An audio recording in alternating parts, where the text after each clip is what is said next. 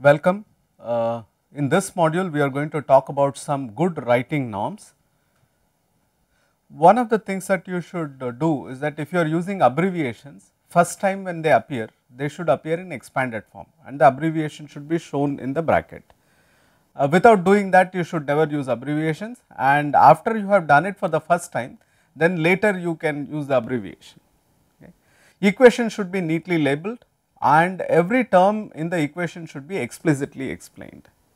Figures should be clean and axes should be labeled, proper title should be given, proper unit should be mentioned, and your figure captions should also be such that if somebody reads only the figure captions, they should be able to understand pretty much everything that is happening in that particular figure.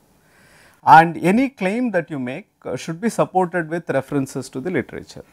And informal words and expressions, for example, okay, don't, can't, or informal spelling, instead of writing density and temperature using the ampersand symbol for and, those should be avoided in technical writing. Okay. Thank you.